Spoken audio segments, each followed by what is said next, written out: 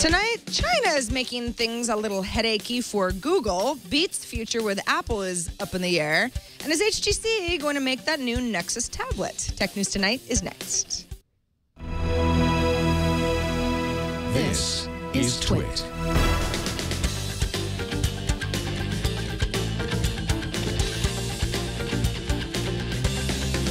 This is Tech News Tonight, episode 177 for Monday, September 22nd, 2014. This episode is brought to you by Citrix ShareFile. Enhance your workflow. Send files of almost any size easily and securely with ShareFile. Try ShareFile today for a 30-day free trial. Go to sharefile.com, click the microphone, and enter TN2. Hello, everyone. I'm Sarah Lane, and let's get right into today's tech feed. The Chinese government continues to tighten internal security at a cost to many foreign companies, particularly Google.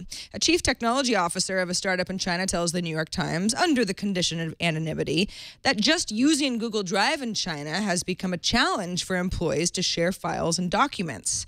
Not only that, but Google used to have a third of China's market for internet searches. That was back in 2009. Today, that number's down to 10.9% after censors in the company began blocking more and more searches from reaching Google's servers. Now, the company shut down servers in mainland China back in March 2010. That was to avoid online censorship, instead sending users to unfiltered results from its servers in Hong Kong. The rules are different there. The Chinese government then began blocking intermittently the Hong Kong servers as well. That's a practice that continues today. Google's App Store, Google Play, is only partially accessible in China. The list goes on. Now, all of this creates an impression with many Chinese users that Google doesn't have very strong services. The censors permit just a fraction of traffic to reach those servers in Hong Kong. Then many Chinese users reload their Google pages repeatedly in the hope of getting through. And unsurprisingly, China's state-controlled media is not doing all that much to set the record straight. Kind of a mess all around.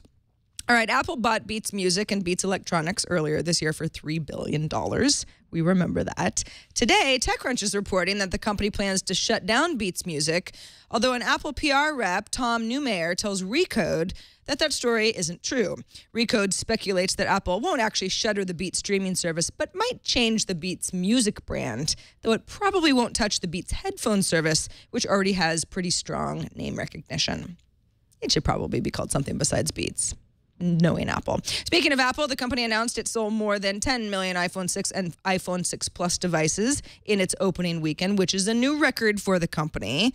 The company's iPhone sales record is twice what it was in 2012, a million more than in 2013. In September of 2013, Apple said that it had sold 5 million iPhone 5 models 3 days after launch. That was 2012, rather. And then last year, in 2013, with the iPhone 5S and iPhone 5C, the company sold 9 million in 3 days. However, more units sold plus more expensive units mean more money for Apple. But screw Apple. Let's talk about BlackBerry. The company plans to sell its new smartphone, the Passport, at a lower price than rival products in an attempt to regain some of its market share that it has really lost. BlackBerry CEO John Chen said in an interview today that the Passport will cost about $599 in the U.S. without subsidies when it goes on sale this Wednesday, although the initial launch is limited to London, Toronto, and Dubai. The handset has a 4.5-inch square screen and a physical keyboard that BlackBerry diehards will like, and will be the first global launch of a device since the company's BlackBerry 10 phones launched last year to very little fanfare. Chen says that the phone's larger screen will appeal to users who need to be more productive on their phones, such as people working in the medical field, and that the battery will last 36 hours and a large antenna will benefit reception. Big old antenna. AT&T has teamed up with Samsung as the exclusive carrier to offer the Samsung Galaxy Alpha, which will go on sale on September 26th. The Galaxy Alpha has a 4.7-inch form factor with HD resolution, 2.5 gigahertz quad-core processor, 2 gigabytes of RAM, a 12-megapixel camera, and 32 gigabytes of internal storage. Good get, AT&T. Sony first announced the PlayStation Vita TV set-top box in Japan last year. It was even over a year ago. Today, the company's finally announcing that device for the U.S. market. It's priced at $99.99. The device streams video content and gives users access to play any PlayStation Vita game on their big screen TV. Or for a price of $139.99, you can get the PlayStation TV, a DualShock 3 controller, an 8GB memory card, a USB cable, because who doesn't need one of those, an HDMI cable, and the Lego Movie game.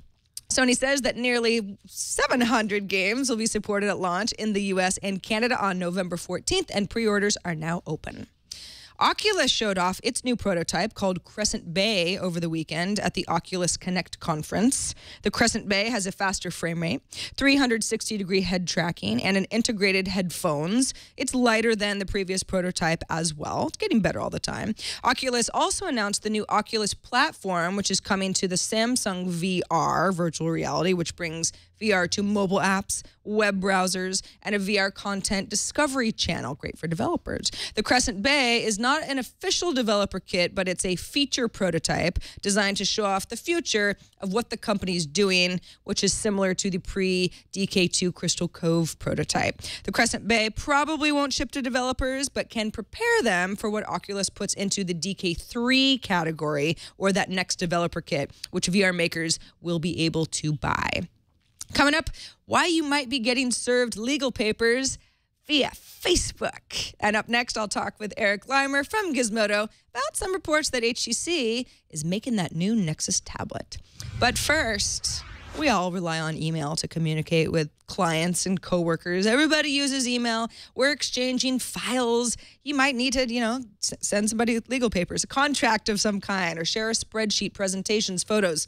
We're all collaborating. But if you're sending confidential documents, sensitive documents, as regular email attachments, that might be kind of risky. You've got file size restrictions or bounce backs or people with, inboxes that are clogged. Security breaches scares everybody these days. You need to know about Citrix's Share File product. Instead of attachments, Citrix Share File sends your documents as secure links. You can send files of almost any size. You have a lot more control over that. You can also control who has access to these files. You can limit how long they have access. You can receive email alerts when files are open, so you know exactly who's seen what and reviewed. Plus, Citrix Share File is really easy to use. It makes you more efficient. It keeps everyone on your team on the same page because your shared folders are syncing automatically. And most importantly, or very important to me anyway, you can access your files from anywhere because we're all working all over the place these days using your computer or your mobile device. Twit uses Share File like millions of other professionals, and it just makes collaboration easy. You're working with a team, you're working with clients, you want to make sure that you are as organized as possible, and Share File is great for that. You can sign up today for a 30-day free trial. No obligation. You get those 30 days completely free. Just go to sharefile.com, click the microphone at the top of the homepage, and enter TN and the number 2. Remember, sharefile.com and type in TN2. Get those free 30 days. And thanks to Citrix for sponsoring us with ShareFile. All right, joining us now is Eric Leimer, Associate Editor over at Gizmodo. Welcome back to the show, Eric. Yeah, thanks for having me back. Well, it's good to have you back. So let's talk about this whole HTC making Google's new Nexus tablet. What's the story?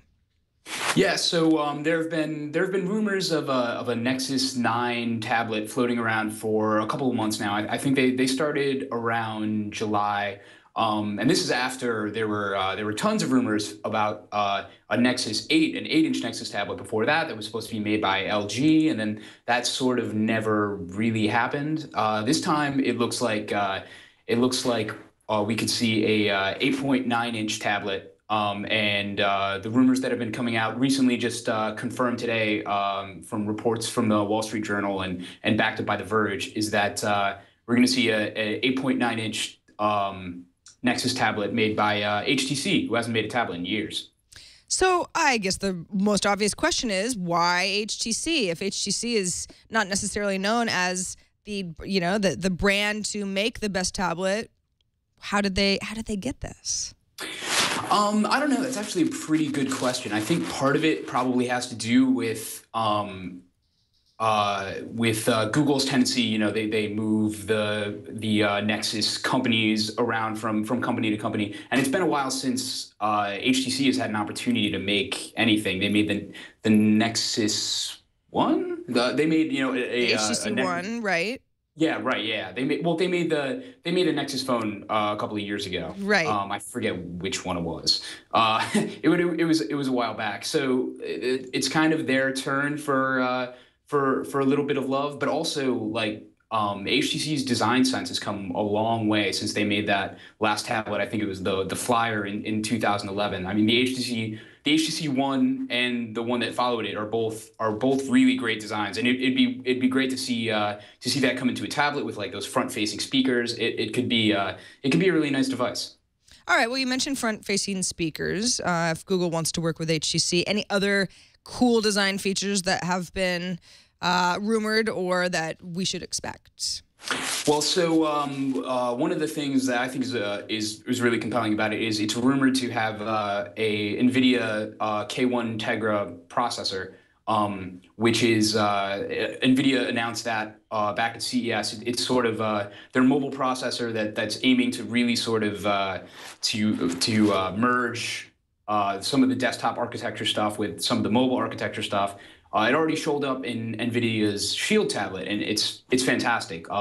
It's powerful enough on Android to run games like older-ish games like Portal 2 and Half-Life 2, but it can run them really well, and it's going to be great to have that if that comes out in a Nexus tablet, that'll get developers using that a little bit more, and the potential for that for mobile gaming is really cool.